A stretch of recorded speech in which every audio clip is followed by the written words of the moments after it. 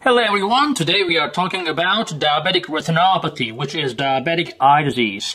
Today we will touch base the symptoms, the causes, the risk factors, diagnosis, treatment, and complications. So, let's get started, guys. I am Dr. Ahmed Ergin. I'm an endocrinologist and a diabetes specialist. I treat patients with diabetes every day, and I ask one single question every day. Have you seen your eye doctor? Extremely important. A lot of people end up going blind, and the most common reason for blindness is diabetic retinopathy. So we're going to go over all these today, and at the end of the video, I'm going to give you a bonus tip. So stay tuned, and before we get started, please hit the subscribe button, and let's go. So guys, before we jump to the topic, I want to encourage you to take the quiz in the description below to win a chapter from my diabetes book. Let's move on. So I want to emphasize why understanding this horrible complication of diabetes is so important. Because, think about this, 2 out of 5 of every diabetic has some sort of diabetic eye disease. That includes everyone, controlled or uncontrolled. If you're not uncontrolled, the chances of diabetic retinopathy is 90%.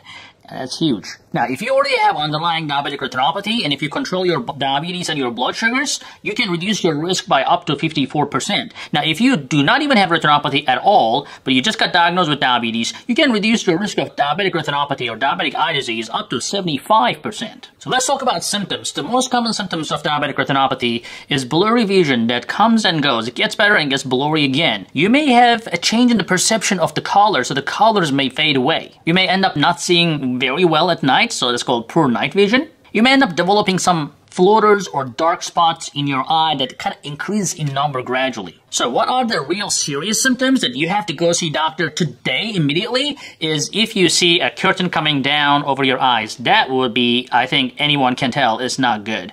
If you start seeing flashing of lights all over your eyes, if you start seeing a tunnel vision where the peripheral vision is totally lost or you cannot really see your sides well, these are almost emergencies that you have to hit the emergency room or hit the eye doctor's office today. So why does diabetic retinopathy develop to begin with, right? So how come the high blood sugar cause the diabetic retinopathy? Well, number one, when you have high blood sugars, and we discussed about this before, when your body cannot utilize the sugar, that sugar has to go somewhere, right? And then we call this alternative pathways, like sorbitol pathway, protein kinase C, hexazamin pathway, etc., etc. Now, what happens with these pathways is body does not really know what to do with the blood sugar and trying to get rid of it. It's like, you have a manager that knows what to do, and then the manager calls sick, and you just assign one of the employees who has no idea what to do, but he has to be there because you need a manager, and then, that person does something, or tries to do something, but ends up messing a lot of things up, right? That's typically what happens when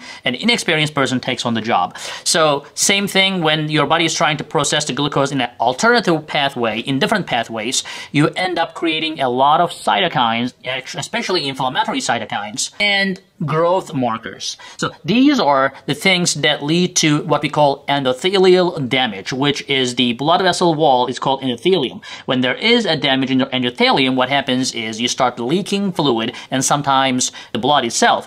The wall of the arteries, especially when they get thin, they start ballooning, and we call them aneurysms. So the aneurysms typically end up bursting eventually as well. So that brings us to staging. So how do we really stage diabetic retinopathy? We divide into 2.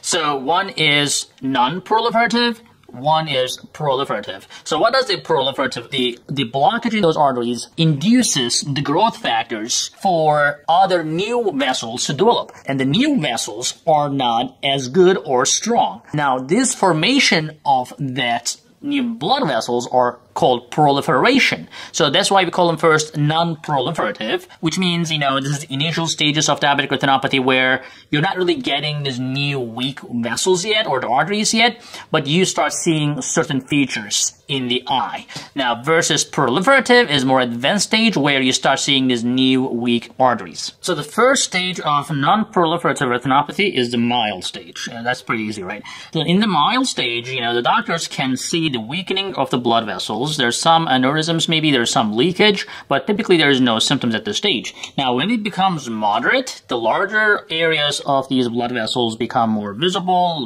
leaky, etc., and then symptoms of blurry vision may develop at that stage. Now, when it is severe, that is the beginning of the proliferation where your body is attempting to start making the new arteries in your retina. Now, of course, the next stage will be the proliferative diabetic retinopathy, where you see a bunch of the bleedings, the exudates, fatty and fluidy exudates in your retina, and then the proliferation, which is the new vessels coming up, and then they actually start bleeding even more because they're weaker, and that's some kind of total mess. At this stage, the doctors intervene and move you to the treatment stage. So, what are the risk factors actually for diabetic retinopathy? Well, number one is your genes. So some people are, unfortunately, more prone to have diabetic complications, and that is very difficult to estimate who's going to be prone to until they get it. So don't just assume or just try to think positive and say, oh, I think I probably have good genes. Well, that may be too late by the time you figure out that you do not. So I would suggest definitely try to do everything you can do to get your blood sugars under control.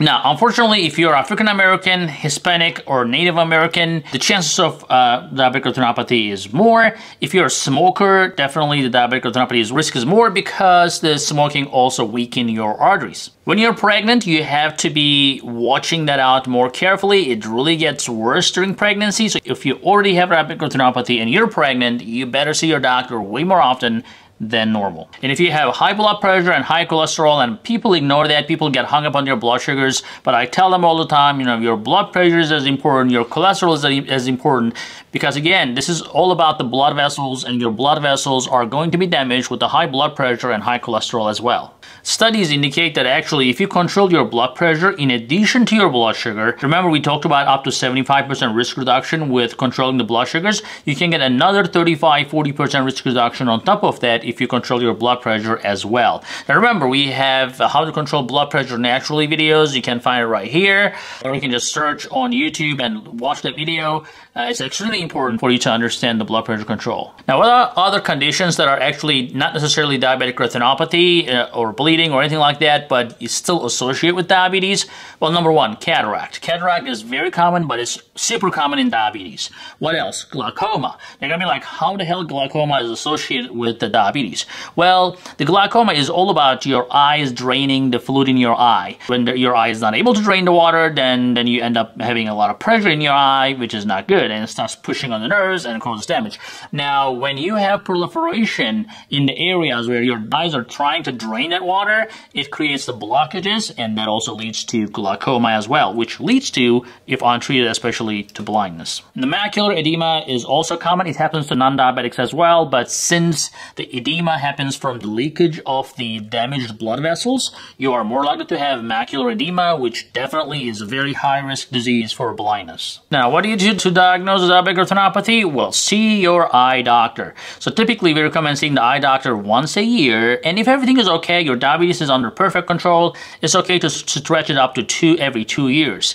But if you already have some retinopathy going on at least every year, and in some cases, doctors may want to see you every 6 or even 3 months for your eye examinations. So what are the treatment options? Well, your eye doctor will do a few things. Most commonly nowadays, they use something called VEGF, which is a VEGF inhibitors. They are basically injecting a substance to your eye to inhibit the proliferation of the new vessels we talked about. They will sometimes do a laser photocoagulation, which is basically burning the leakage points and making sure that your blood vessels are not leaking anymore. Sometimes they will do a pen photocoagulation, which basically does decrease the proliferation in your entire retina. And finally, they sometimes will do something called vitrectomy, and that is a procedure where they go in and remove all the blood from your vitreous area. Vitreous area is a liquidy, watery area behind your eye, and sometimes acute bleeding happens and you may have a temporary vision loss, and that will definitely need intervention. Another scary thing that happens to some diabetics is retinal detachment. So that's basically because of the scar tissue. And remember, when your body is trying to heal something, it creates scar. And when there is a scar in your retina, it starts pulling the retina off of your wall of your eye. And when that happens, that's definitely the reason for blindness. So they can reattach it, but you may not be always very lucky, so don't wait until you have retinal detachment. So I hope, guys, this helped you so far. And if it did, please subscribe. And remember to take the quiz at the end of this video. And remember, do not wait until the complications develop. We have a lot of antioxidants in the foods or in the supplements that can help you. But the most importantly, you will have to understand the importance of diabetes control. There's so many ways to do it. The diet, the exercise, the supplements, the medications, whatever you have to do, you have to get these blood sugars under control today to prevent the complications later. So I hope, guys, this helped. Again, subscribe, like, share, and we will see you in the next video.